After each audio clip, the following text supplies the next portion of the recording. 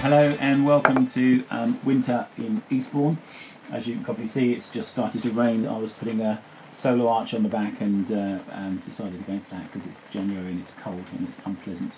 Hoping next year will be somewhere warmer. So this is now 5 months until we go. We've got the winter booming up, so this gives us an extra room, somewhere to work. So it's really useful actually. We've had 3 winters now on Fair Isle, one in the ice in Holland, and 2 in the rain and wind in England.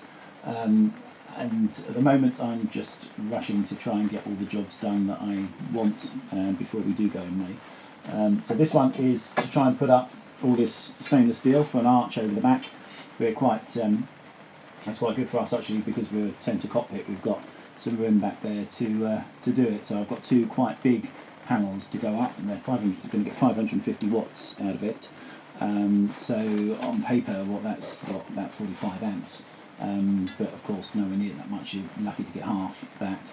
But yeah, I've got high hopes of these ones because they're glass ones. They've got virtually no shading from there. The one that we've got at the moment is 150 watts. It's on top of the doghouse, flexible panel. You don't get much out of that at all. It's 150 watts.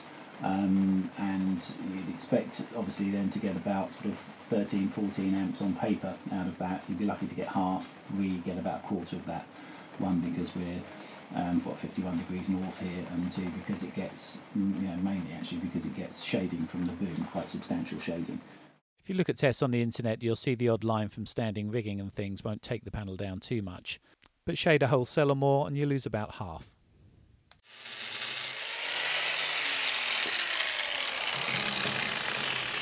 So putting the panels across the stern out of the way of the boom makes sense. That involves trying to make a stainless steel frame man enough to hold 2 large panels, which may not weigh too much but represents quite a bit of windage. So we're going to have to come up with a robust frame. That means not just relying on grub screws to hold the stainless steel joints together. So I had to mark the position of all the grub screw holes in all the joints and then cross drill them. Take it from me, you need a good sharp drill bit for this.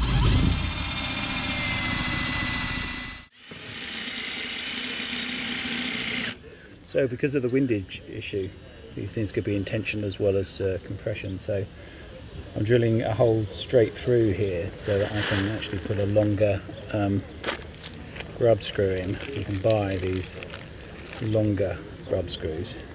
You see that's the longer one. This is the standard length. So the longer grub screw will just make sure that the pole actually can't pull out if it comes under tension with some wind underneath. That's the idea anyway. Obviously the best thing really would be to weld all these, which I might end up doing at some stage, but I think this should work.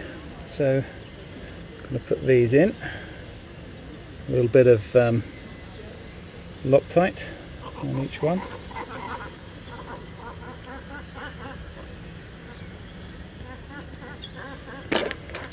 So now I've got this one that's going to go all the way through and make it impossible for the pipe to actually pull out. And the lower one will tighten up against it and stop any little bit of jiggly movement that you might get. I think that's probably the best of both worlds.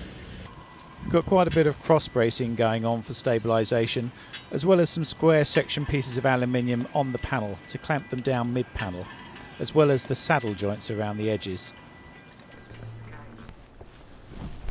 Okay, so all that's left to do now is to wire the panels up. Usually on a boat, the best thing is to have them in parallel. That's because of shading issues. What happens if you shade one cell on a panel, the other panels and the other parts of the cell will try and feed voltage back into it. So normally, because there's so many shading issues on a boat, parallel is better. You don't get so much of that problem. Here, the position I've got, really it's the radar that's going to provide any significant shading here, maybe a little bit from the backstay. But because I haven't got too many shading issues, I can actually do this in series, which has the advantage of not upping the amperage too much. I'm going to double the voltage by putting them together in series, but the amperage stays the same. So I've got smaller cables to deal with, and actually upping the voltage means there's less loss, within the cables in that way. The other option you do have obviously is to wire them separately to two separate controllers, but then of course you've got double the wires and you've got to find space for the controller. So let's get these ones wired up.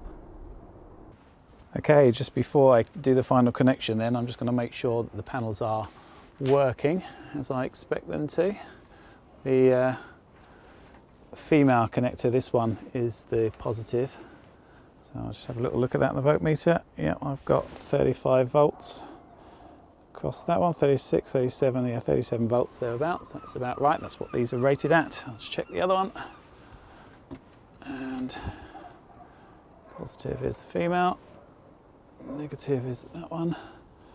And yeah, 36.9 volts. So that's all good. So obviously they're going in series. So I'm connecting the positive and negative of one of these together. That's that one. So now I have a little look across here with both of these together. I've got 73 volts, that's all looking good. Okay, somewhere in the installation of solar panels you're going to have to put a connector on. It's usually these MC4 connectors, which are fairly universal now and pretty good. They're waterproof, good for boats. So they're fairly straightforward. It's just a stripping only of about 1 centimetre of the double insulation that I've got on these off.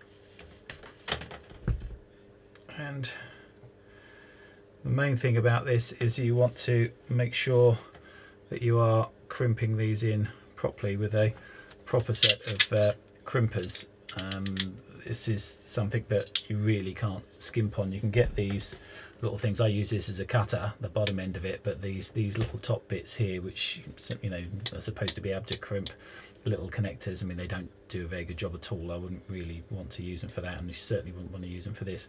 Obviously there's a lot of current going through these things. I mean, I've got mine here in series, so there's not a massive amount, but still a lot. You're talking about big solar panels here, so you want to make sure that you've done the best job you can with these, and that's with a proper crimp. Now the other thing I'll do before I crimp these is use a bit of dielectric grease. It's something I use on all electrical connections. It's not, as a lot of people think, a conductor. Dielectric means it's an insulator, but that doesn't mean to say you're insulating this and making this not such a good connection when you've put the grease on. What it means is that it's not going to oxidize, it's not going to have any reaction. We know stuff on boats is going to always have problems with corrosion of one sort or another, and this will stop that. Once you've crimped this on, or even if it's just a spade terminal that you put on, it's not that the grease gets between the two contacts. It doesn't. It's the metal to metal contact as you slide something in or crimp something on that gives you that electrical connector. This makes no difference to the conducting properties of the connector itself. What it does do is protect it from corrosion in future, and that corrosion going through and making this a bad connection. I think at some point I'll try and make a video to put it out there to get people's tips for the best things they keep on the boat. This is definitely in my top 10 list of things to have on a boat, because it's going to just make your connections so much better over time. So having got a little bit of dielectric grease on there, I can offer it up to the crimper. It goes in the one here. That's just the right size. And you just push this into the insulation and squeeze until it goes click. Just there. And then pull it out.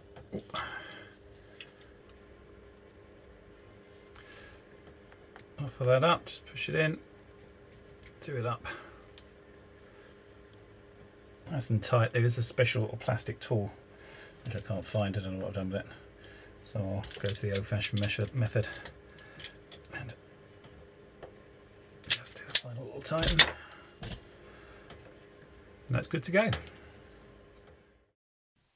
All wires lead to the MPPT controller, which I've put in our shoe locker.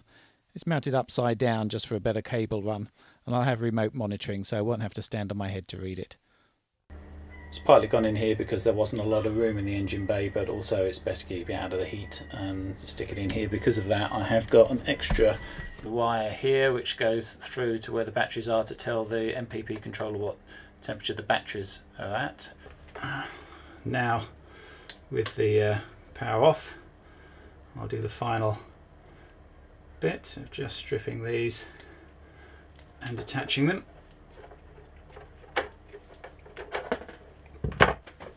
Obviously I've marked positive and negative, don't want to get them the wrong way around. I'll tighten and yeah, nice and tight. Reconnect the MC4 connector and let the sun go to work. The sun barely rises though in February in England, but I'm still getting 10.3 amps out of the new solar panels and 3.2 out of the one on the doghouse. Not bad. We'll just have to see how much that improves as we go south and we get into summer. If you've enjoyed any of these videos, please hit the subscribe button. As a new channel, it's important, it helps people find us. And if you want to follow what we're doing now, go over to Facebook and hit the follow button.